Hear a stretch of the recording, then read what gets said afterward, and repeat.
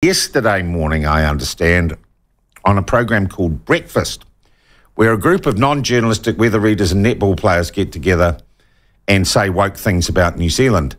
One of their presenters is a weather reader who someone meanly suggested was a diversity hire on a guy called Matty McLean, who's actually leaving now to go and I think do something better suited to his intellectual level. He's going to be a jock, a breakfast jock on a show called The Hits, a radio show called The Hits.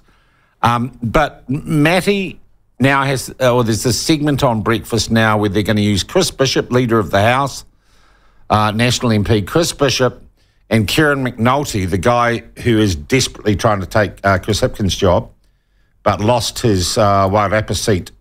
He's on the list to Mike Buttrick, now a National MP. So they have this thing which for them passes for intellectual political debate, where they get two young people who they think are as hip as they can find in Parliament, and they talk about politics. It was amazing, and I only went back and looked at this very recently, because generally I'm not very interested in what happens on Breakfast. It's got very little relevance to the real world that I live in. But I went back and looked, and it was classic. It was the way the Public Interest Journalism Fund was meant to work, and it's watching the bribe in action. Kieran McNulty gets on there and he sets up this claim, and he says, "Oh, it's terrible. Luxon hasn't controlled Winston Peters." I'll tell you, Kieran, Chris Luxon doesn't appear to me to give a F what Winston Peters said. He's got his coalition deal. He's got a program of work to get on with. He's got 49 things to do in 100 days. He doesn't really give a stuff about Winston, but you clearly do.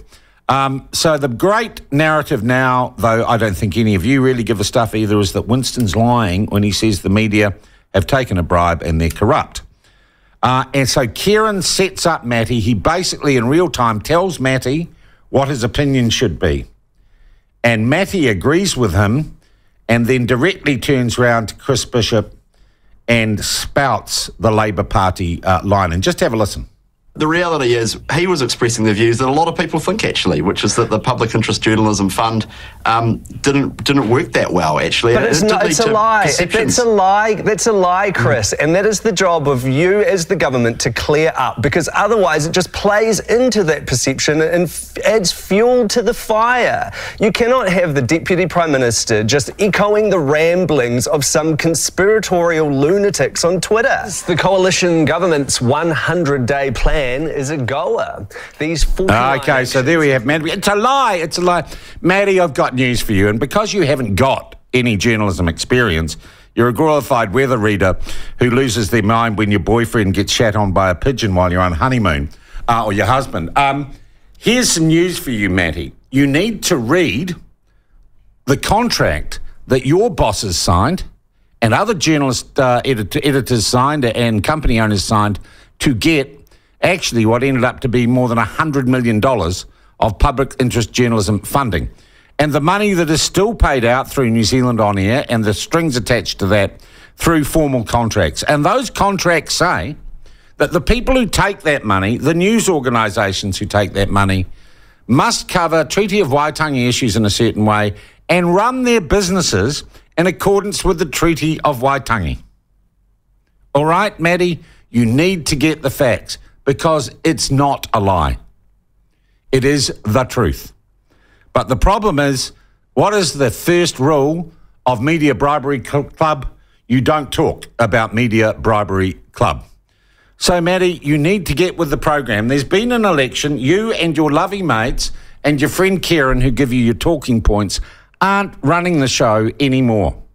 And most New Zealanders voted, a majority of New Zealanders voted against the bribery and corruption which has infected our mainstream news media for so long. Winston Peters isn't lying. Chris Luxon has, as good as this week, said he kind of gets what he's on about, and there's the perception that you've been bribed. I appreciate that most of the frontline journalists, like Agenda Lynch Mob, probably you, Matty, even Jack Tame admitted it, because they're so interested in being famous and getting their faces on television and getting some clicks. They don't even know what their bosses have done and what they have signed away by way of integrity. But it is all there in black and white. The platform has been telling this story for 2 years. others have as well. I'd like to pay tribute to Thomas Cramner. I'd like to say Chris Lynch from independent media company down in Christchurch has done some great stuff on this. But the gig is up, guys. Matty, it's no good. Matty and Jenna, it's no good sitting there screaming they're lying. And really, you've probably lost the argument when all you can say is, oh, they're online conspiracy theorists. And Matty, what you do is you sound like you work for the Disinformation Project, and any ideas or facts that you don't like, you label as disinformation. And I know I call people cookers and crackpots, and there are plenty of them. God, you should see Liz Gunn's Mother of All Revelations, which is the funniest piece of real-time humour I've ever come across. But what I'm saying is Matty, thank God you're leaving. Thank God you're no longer going to parade as a journalist. And if you want to sit there stomping your little feet on national television on a state broadcaster, for God's sake, do some research. And for God's sake, get your facts right. It is a bribe. It walks like a bribe. It talks like a bribe. It's got money attached. It makes journalists do things or commit to do things. And that is bribery. There we go. There we go. End of story.